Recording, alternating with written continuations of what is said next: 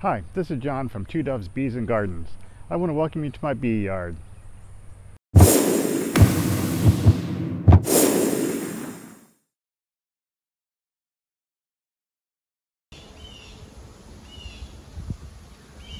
Hey, good afternoon. This is John from Two Doves Bees and Gardens. And today we're going to do a checkup on our swarm to honey production, our swarm trap to honey production hive. I had a peek at these girls a couple days ago, and you're probably hearing all kinds of birds behind me. They were just cackling all up. But anyway, we're gonna do a checkup. I did take a peek at them the other day, and I wasn't too thrilled. I've known from the beginning that swarm traps and swarm bees that you catch in swarm traps that aren't from your own yard specifically, it can be problematic. You never know what you're going to get, and could be an old queen. They could have been a virgin queen. You know, it's hard to say. You don't know what the genetics are, and the truth is, I don't know what we're going to find in here. They could have tried to draw a new queen. They may be completely queenless. When I looked in here last, it was kind of disappointing. I know even from the beginning, I thought maybe we might have had a virgin queen. I thought I was seeing some eggs and larvae.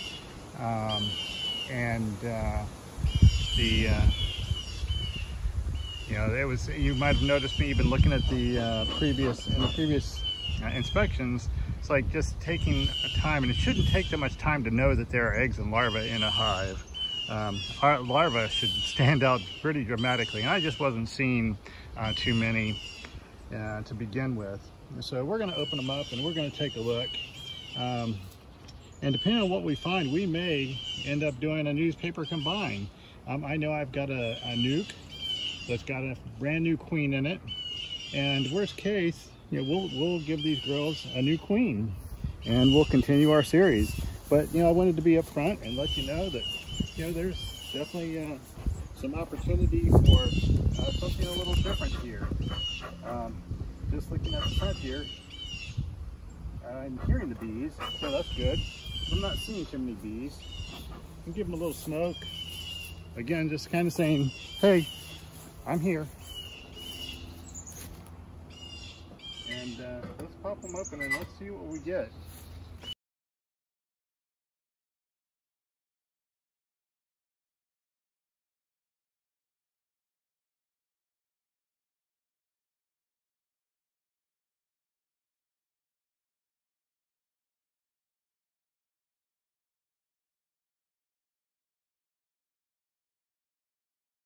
Go ahead and put this inner cover back on. I'm going to grab another frame, and then we're going to do a newspaper combine.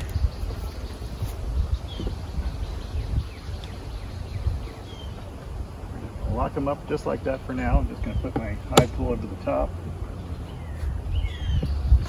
and I'll be back with you in a moment.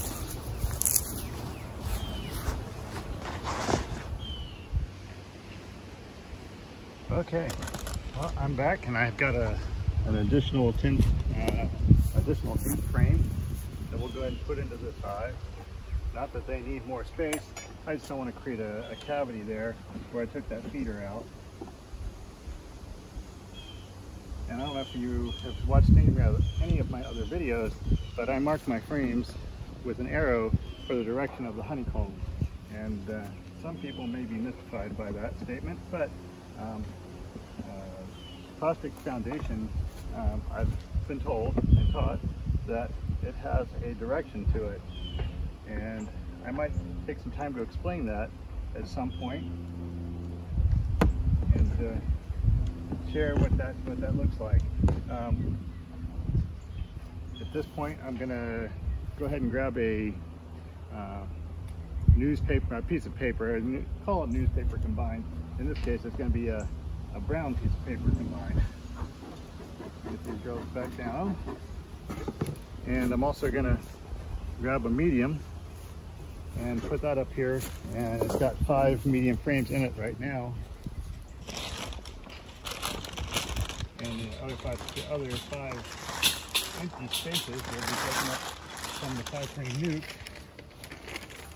that we're going to give them.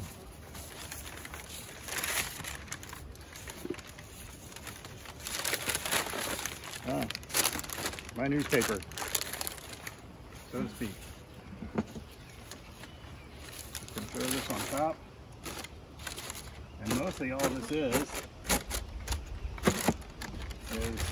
a way to introduce one colony to another in a slow release fashion.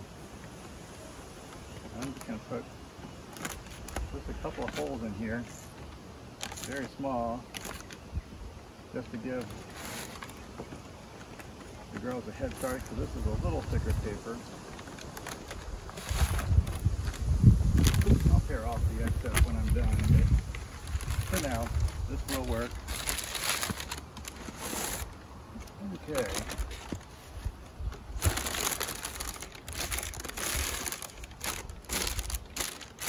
Now the thicker piece of paper up here before it blows away. It's much here before the paper blows away, is what I'm trying to say. I'm kind of feeling my way along here just to get the box stuck correctly.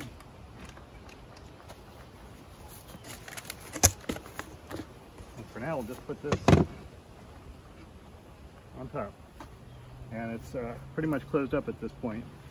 Now I'm going to go pick up a nuke that I've got over here that when I last looked on it had a queen, a brand new queen, mated, and we're going to introduce her to this colony, this swarm that we captured, and we'll get them on their way. I'll be right back with you.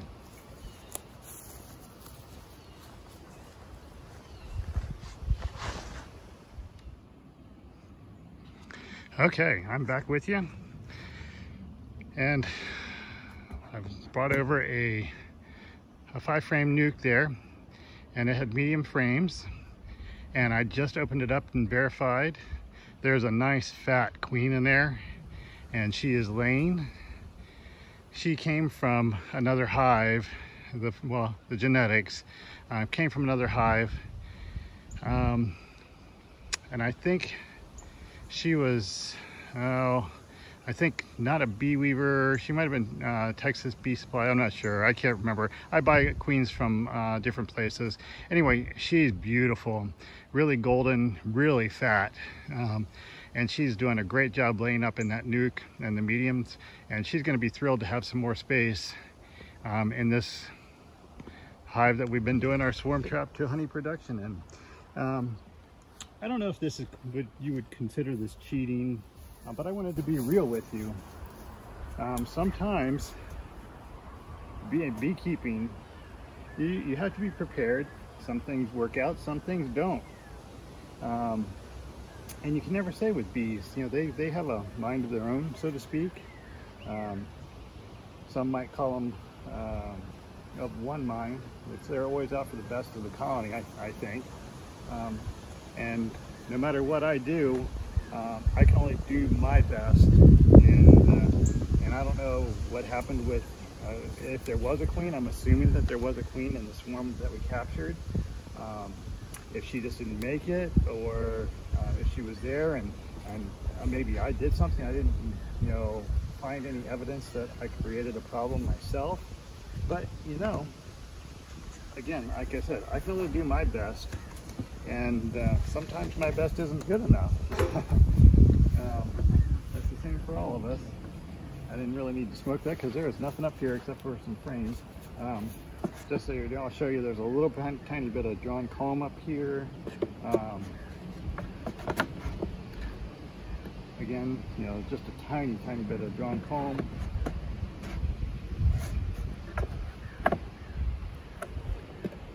Again, a little bit of wax on each side of the frames. Here's a wax foundation that they're gonna draw on. I think I might actually move that to the middle. Here's another one that's got a little tiny bit of wax on it, and I might move that in next to this one, just to give them more resources, less work they have to do from the center out. And let's put these girls up. And we're going to go ahead and knock that girl in there. There's just one on the top of the frame. And these girls are going to get a new house, a new home. Again, you'll see that this is a medium frame that I pulled out of to do a split. And I've heard a presentation, probably a year and a half ago, about managing your bees, having an emergency nuke available at any time, managing your apiary through nukes. And there's a lot of wisdom in that. Maintaining a nuke and split every once in a while, grow your own queens, to take care of emergencies that you might have in your apiary, your bee yard. Again, just a medium frame. The queen was on this frame when I looked at it a minute ago. I'll bring this over and show you. I don't see the queen on this frame now, but in the center, you can, if it'll focus in there, I'll have to look at this later to see if it's picking it up, but there's some larvae. So the queen is in here and she's laying it up. She's doing a good job. And we'll just move this frame in, the exact same orientation and spot that it was in the nuke.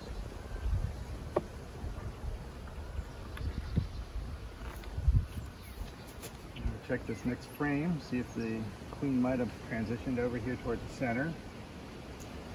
I would really like to see her again.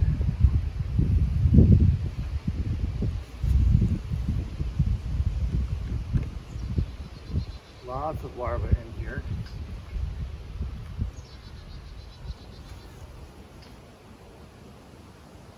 I'm not seeing the queen yet. And again, I may not, many times I don't, absolutely have to see the queen. I'm looking for eggs and larvae, and this has lots of larvae. Just double checking for some eggs on the outside of that larva. She's got this frame laid up really nicely.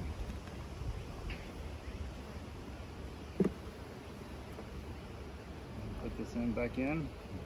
The girls all know each other. I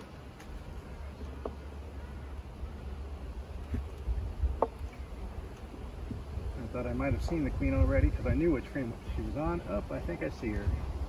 Let me just pull this frame out. Let me see if this was her that I saw. Yep, here she is. She's crawling right here. We're going to go ahead and get her into this box. Here's the opportunity to get her in. The girls won't miss her so much. And this is the last frame. We've got some pollen and some nectar. They've got the resources they need to be successful. And now that we're doing the combine, they'll have some more bees that they can help to grow their colony out. There's a couple bees left in the box here, not too many, but I'm going to go ahead and see if I can coax them out.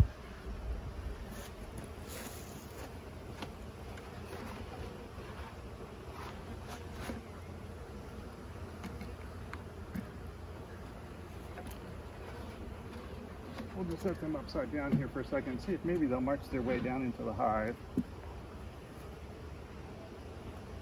Because once I close them up, they won't have another way into the colony until they chew their way through.